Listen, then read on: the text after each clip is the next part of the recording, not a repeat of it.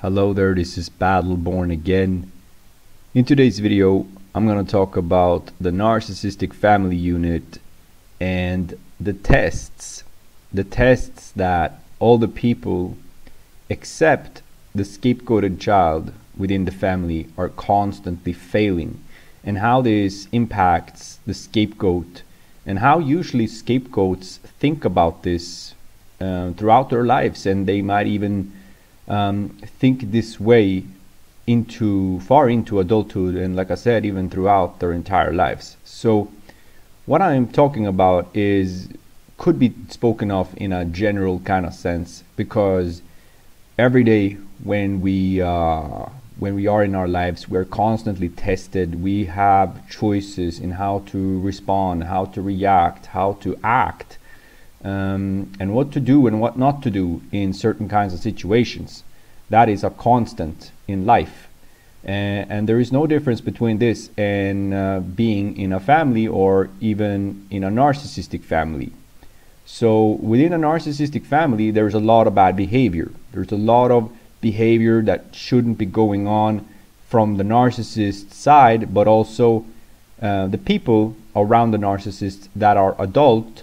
These people are usually called enablers, because they are enabling the narcissist's bad behavior, making it possible for the narcissist to behave the way they do. These people are the ones that constantly fail these tests in life. They are not responding to the narcissist's bad behavior. Instead, they are opening the door for it. Instead, they are letting it pass. They are not facing up to it. They are not challenging it. They are not doing any of this. But this is what the scapegoat or the scapegoated child have done in the family, and it is also usually the main reason for why they are scapegoated, is because this individual, this little individual, that is a kid, is doing the whole job for the rest of the family in this regard.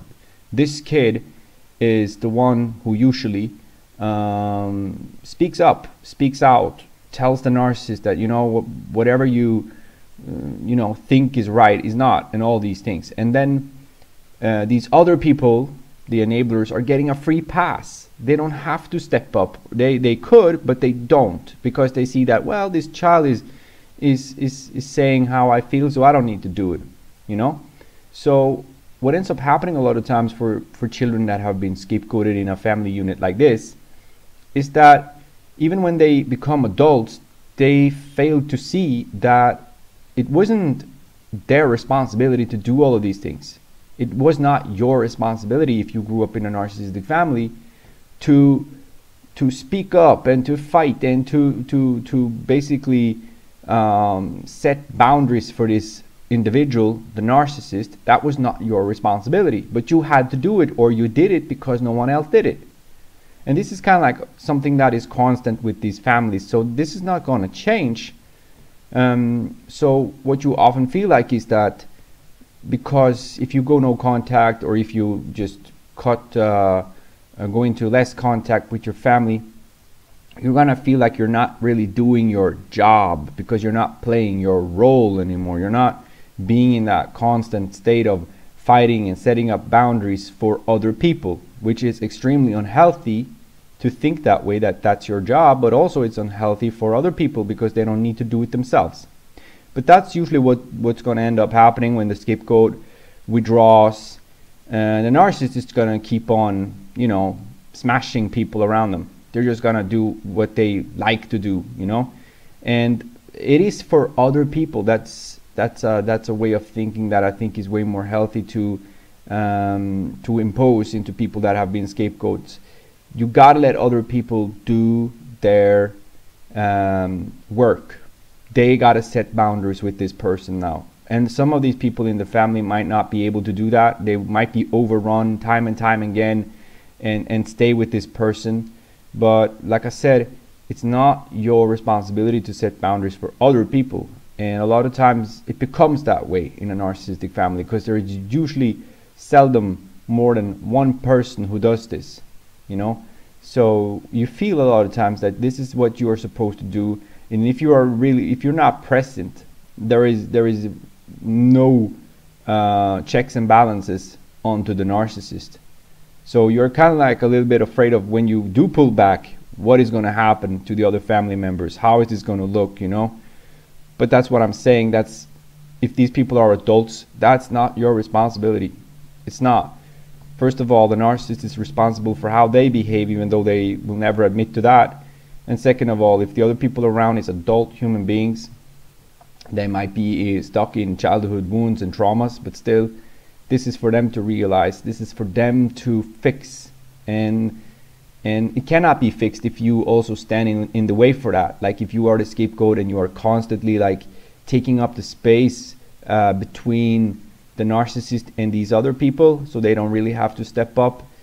You know, that's a way of seeing it too. And I've talked about that before on this channel when I said that you shouldn't interfere with the narcissist, because the narcissist has, or narcissistic people have a destiny themselves, and they need to see their own wrongdoings sometime. And if they don't, you know, yeah, time is gonna slip, and eventually things are gonna be like it is. But it's not for you to change the narcissist's destiny, to make them understand that their behavior is wrong. That's not your job, and that's actually a very toxic, could become a very toxic situation if people think like that. So basically, what has failed in a narcissistic family is the fact that nobody takes responsibility, and nobody owns up to their own position, you know. So the other adults that were maybe the narcissist's husband or wife or uncles and aunts and all these people that were around them failed to do these right things that I talked about, like the choices we have every day, the actions we do every day. All these things are what makes you you eventually. It's all these small choices that you do or don't do that will end up creating the path you walk, that will end up defining who you are, and all of these things.